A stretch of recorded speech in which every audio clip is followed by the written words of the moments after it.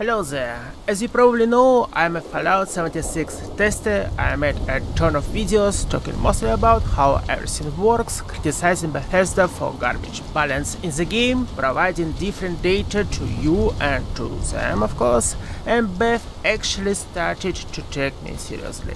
I guess not just me, but I don't use Reddit, I'm not frequent on their Discord server, I don't watch Fallout 76 content. We have a whole army of creators, we have a lot of testers, so it is not just me of course, but I personally don't know anyone who would bitch about Crossbow being crap or about revolvers. The amount of work I put in making vids is gigantic, so I'm actually happy that my feedback is taken seriously by Bethesda. Thank you guys who watch my vids. So, Bethesda finally buffed non-automatic and single-shot weapons to balance them out with whatever automatic is or just overpowered. First, let's start with Crossbow, that got almost 60% buff to base number. So now we leveled it with Compound Bow, which gonna have 111 damage. I think this is great, but I personally buff Bow before me perk from 36% to 45%. In my book, all three bows should have the same damage, this damage. 45% armor penetration, and to mark the difference between Compound Bow and not Compound Bow, I'd rather give the first one more accuracy in watts, and a faster reload. The second weapon that deserves to be stronger and just got it is Hunting Rifle, plus 43%. 100 damage is awesome.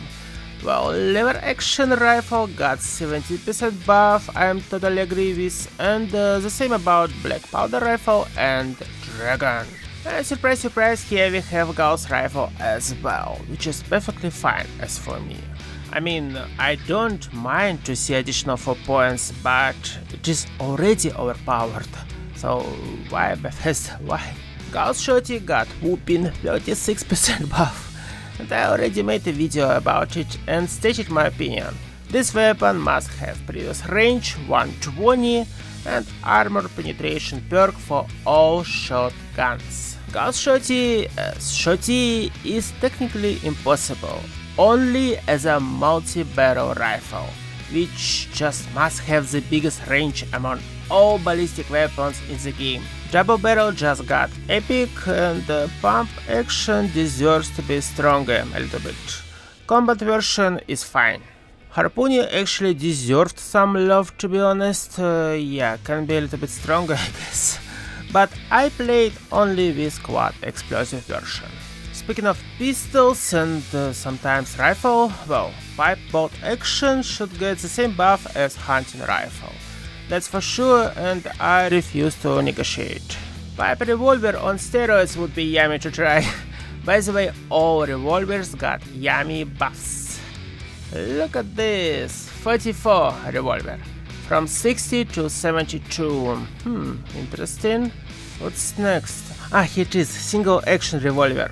32% buff, nice, and we have Western revolver, 29% buff.